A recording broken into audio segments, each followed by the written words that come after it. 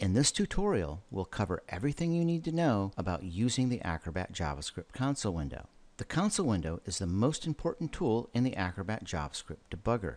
I can't overstate how incredibly useful this tool is for developing code in Acrobat. I use it all the time, and I would encourage you to use it as much as you can. The most important thing you need to know about the console is that it is an immediate mode command window. Immediate mode means that JavaScript commands are executed immediately and the results printed out in the console window itself. You type the code directly into the window as shown here. Press Ctrl or Command Enter to send the code to the Acrobat JavaScript interpreter where it is executed. Then the result is sent back to the console window as a text string. This particular code returns the file name of the PDF we're viewing right now. The next most important thing to know is that the console has the highest trust level. For security reasons, Acrobat restricts some operations based on the trust level of the code's location. For example, PDF files can come from anywhere, so without any other trust mechanism, code in a PDF has low trust. But the only way for code to be entered into and run in the console is for the Acrobat user to enter it themselves. So therefore, the console has the highest trust. The primary use of the console is to run code. It's much easier to debug and test code in the console than in a document, form, or folder level script. So, it's a great place to test out coding ideas before entering them into a document, form, or folder level script. In many cases, it's also faster and easier to write a short script for analyzing and modifying a PDF than it is to use the Acrobat UI. In fact, some modifications can only be done with the script because there aren't any menu items or buttons for them. The form flatten operation is an example of one of these. The other major use for the console is for displaying messages. When a script isn't working, the console is the first place to look for an error message. Both runtime exceptions and JavaScript interpreter errors are displayed here. There is also a way to embed messages into your own code so you can track the progress of your script. I do this all the time. It is the best way to debug large or complex scripts. Now let's see how the console window actually works. There are three different ways to display or activate the console. First, there is a button for the console on the JavaScript's Tools panel. You'll find this set of JavaScript tools on the Main Tools window towards the very bottom. There it is. Click on Add to place it on your own Tools panel. This is an important tool set, and you should have this shortcut on your tool panel for easy access. I'll click on it to display all of the tools available. These buttons over here are for editing scripts within PDFs, and this button, when I click on it, displays the debugger panel. The console window is the most important of the tools on this panel, and you'll find it in this area right here. Make sure that console is displayed in the View dropdown. Let's look at the other methods for activating the console. There's also a keyboard shortcut, Ctrl-J or Command-J on the Mac. This is the one that I use most often. It'll save you a lot of time. The third method is the JavaScript command console.show. This command is used to display the debugger in Acrobat Reader, as we'll see later on. There are a couple of different methods for running code in the console window. The first is to place the cursor on the same line as the code and then press Ctrl-Enter on Windows or Command-Enter on the Mac. This runs that one line and only that one line of code on which the cursor is set. You can also press the Enter button on a 10-key keypad on either Mac or Windows to do the same thing, if you have one of these on your keyboard. The return value from execution is then displayed after the last line of text in the console window. Let's give it a try. I'll press Ctrl-J to display the console. Then click in the console window area to start entering code.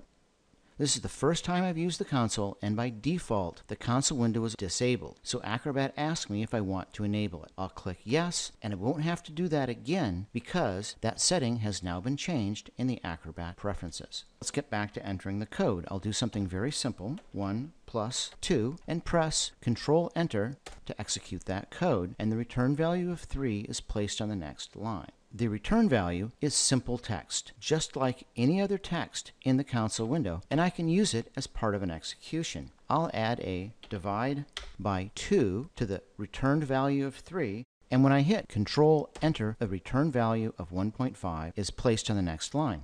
Now, let's try something a little more useful. this.pagenum, which returns the number of the current page, which in JavaScript is 4. However, on the Acrobat user interface, it says we're on page 5. This is because in JavaScript, page numbers are 0-based, meaning that page 1 of the PDF is page 0 in JavaScript. It's very important to keep this in mind when writing JavaScript. This is a special word in JavaScript that references the current object. In the JavaScript console window, the current object is always the current document. PageNum is a property of the document object. That's why this line of code works. However, since this is assumed to be the document object in the console window, I can leave it off and execute PageNum all by itself, which returns the same value. In the console window, you don't need to prefix document properties or functions with the word this. Another useful bit of code is path, another property of the document object that returns the file path location for the document. Let's clear out the window and see what happens if we run this all by itself. It returns this funny looking notation that has the word doc in it. Objects are by nature complex and don't have simple text values for printout. So in the case of an object, the console window prints out some type information using this funny looking format. In the case of a field object, it'd have the word field on it. For other types of objects, there are other types of type information that are printed out. So the console window tries to print out all return values as a text string. Numbers, of course, are simple values and they are easy to display as text. Arrays are just lists of other things, so the console window prints out an array as a comma-separated list of the values of the array elements, whatever they may be. And objects, as we've just seen, are a little special. There's a function built into all objects named toString, which is responsible for converting the object into a string. By default, this function returns the simple description string we just saw. But some objects override this function to print out more useful info, and that's something you can actually do for your own developer-defined objects. In the case where execution has no return value, the console returns the word undefined. Let's take a look at a couple more examples. First, I'll declare a variable. When I run this code, the console returns the word undefined. Even though our variable a does have a value, which is 3, the value of the entire operation on this line is the variable declaration, and variable declarations do not have a return value. But if I want to make sure that my variable a does have a value, I can select it and then hit Control-Enter to run just the selected text.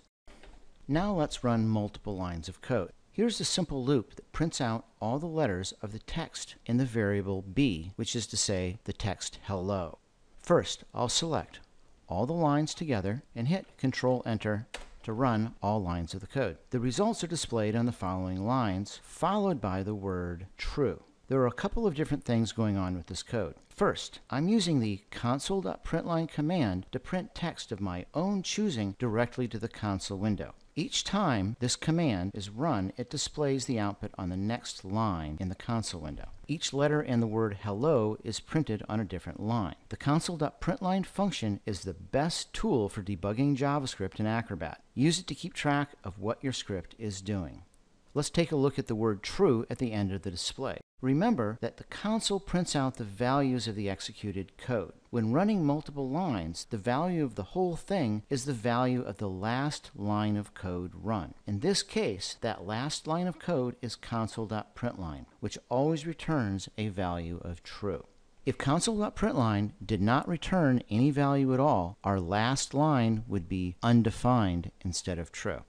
The console window is also the place where Acrobat displays error messages. There are a couple of different kinds of error messages: code errors and system messages. A code error happens when Acrobat has a problem executing the code. For example, if there is a syntax error or some other kind of execution error. A system message happens when Acrobat doesn't like something about what the code is trying to do. This usually has to do with security. For example, trying to access a file in a protected location. As an example, I'll deliberately introduce a syntax error into this code by deleting one of the semicolons. Now, when I execute the entire block of code, Acrobat returns a message saying missing semicolon after for loop initializer. It's telling us very specifically what the problem is. When a script isn't working, the console is the first place to look to see if there are any reported error messages. So far, everything we've done has been in Acrobat Professional. You probably haven't noticed, but I've switched out the viewer for this last slide to Acrobat Reader because we'll need to debug scripts in Acrobat Reader as well as in Professional, especially because Reader has its own set of restrictions that will cause more headaches for scripting than you have in Acrobat Pro. The issue, of course, is that there aren't any JavaScript tools in Reader except for the console, which doesn't have any buttons or keyboard shortcuts. There are only two ways to activate the console in Reader. In the first method, you'll need to set the JavaScript preferences, which you'll find at the bottom of the Edit menu. On the Preferences dialog in the JavaScript category, click on the Show Console on Errors and Messages. This is a very useful option to have selected anyway for helping you to discover errors in your code. However, as a method for deliberately showing the console, it's not very good, and I'm not going to go through the trouble to show how to do this by deliberately creating a document with an error in it. Instead, we have a much better method, which is to create our own menu item or toolbar button for displaying the console using the console.show function that you saw in an earlier slide. Here's some sample code that you can put into a folder-level script that will create a menu item on the Edit menu for displaying the console. There is also a free tool button at this URL, or go to the pdfscripting.com page at www.pdfscripting.com and click on the Free Automation Tools link. Go to a list of free automation tools and then scroll down to find the Reader JavaScript Console Window button. This is a free download. Anyone can get it. This will put a toolbar button on your add-ins toolbar in Acrobat Reader. Now you know everything you need to know to get started using the console in Acrobat Professional and Reader. Use it early and often.